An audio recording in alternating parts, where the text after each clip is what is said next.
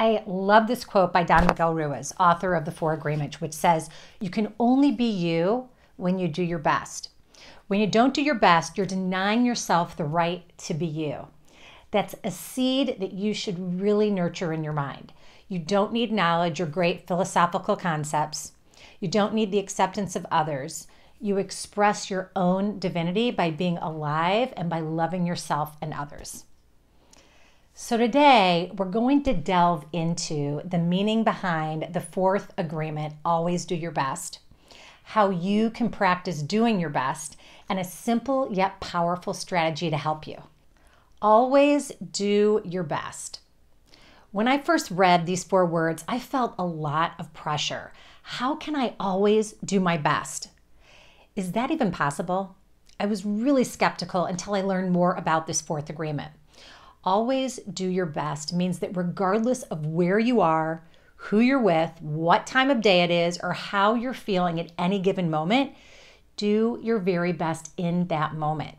And when you do your best, remember that your best will fluctuate and will be different from one moment to the next. And it means that you want to do just enough without doing too much. This may help take some of the pressure off. So sometimes your best will be of super high quality, and other times your best may simply be that you got up, brushed your teeth, washed your face for the day, and that's it. When you're not feeling well, your best may be that you sleep all day.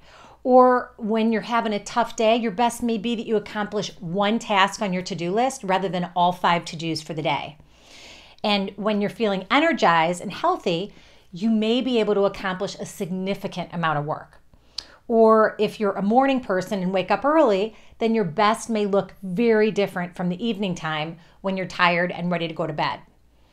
Doing your best does not mean that you'll be performing at optimum levels 24/7. It means that you do your best in every moment, no more and no less. One way to practice doing your best is to give yourself a lot of grace and be realistic as to what to expect from yourself from one day to the next. Practice lots of self-love and self-compassion, and try to understand yourself. Notice if you have more energy in the mornings or in the evenings. And if you come alive in the evening and are not a morning person, then you know that your best will look very different in the morning versus in the evening. And you'll also learn what to expect from yourself at certain times of the day. And once you gain more awareness, it does get easier. One simple yet very powerful strategy to help ensure that you're doing your best is to ask yourself, am I doing the very best that I can right now in this moment? And if your answer is yes, then you know you're there. And if your answer is no, then you may have a little more energy in you to strive to do your best in that moment. So I encourage you to begin noticing if you're doing your best throughout the day to day. And if you're unsure, simply ask yourself, am I doing my very best right now? The answer lies within you. I hope you enjoyed today's episode and that you found value. I'm Lori Lander, life coach for women, and I'm so glad that you tuned in today. Wishing you a wonderful week ahead, and I look forward to seeing you back here again next week.